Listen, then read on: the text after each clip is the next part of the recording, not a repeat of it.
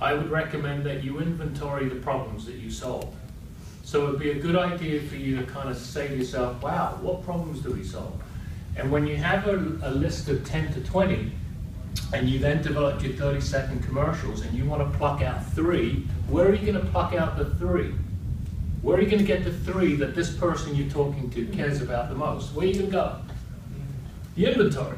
You're going to go, oh, out of my list of problems that we solve, these 3 appeal to that person the most, and these other 3 relate to that person the most, and these other 3 relate to this other person.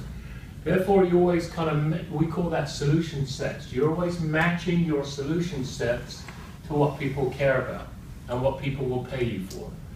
People care about problems. They may not be the kind of problems that are immediately obvious.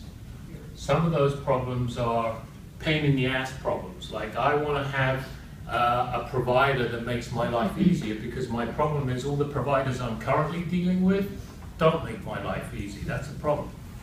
Everyone thinks they have to develop problems related to their products and services, and what I'm suggesting is you also develop problems related with people, your competitors, that the buyers you're selling to deal with in the area of how easy it is to do business with you, and what are the problems associated with doing business with you. I'll give you examples. Many times we work with professional firms like accounting firms, law firms, staffing firms. You're a professional services organization. Aside from people appreciating good candidates, aside from people having problems relating to not being able to get qualified personnel to interview, aside from that, they also have problems related to the way you do business. Like, do you pick up the phone when someone calls? Do you get back to people within 24 hours? Do you relate to people in a professional, direct, value-added manner? Because many of your competition don't.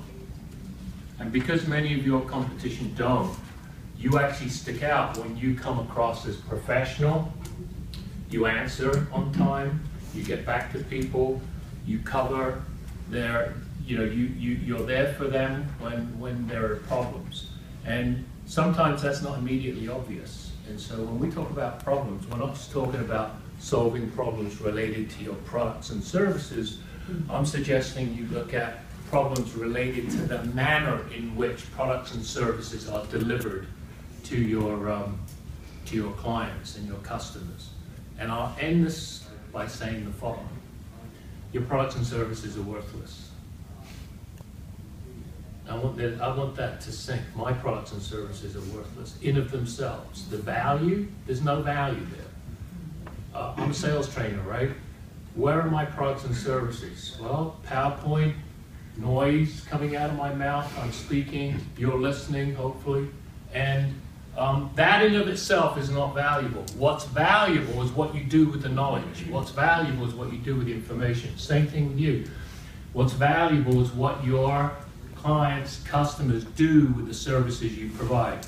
If all you ever talk about are your services, and you talk about the features and the benefits and the components of your services, you might be missing out on a world of other things that matter.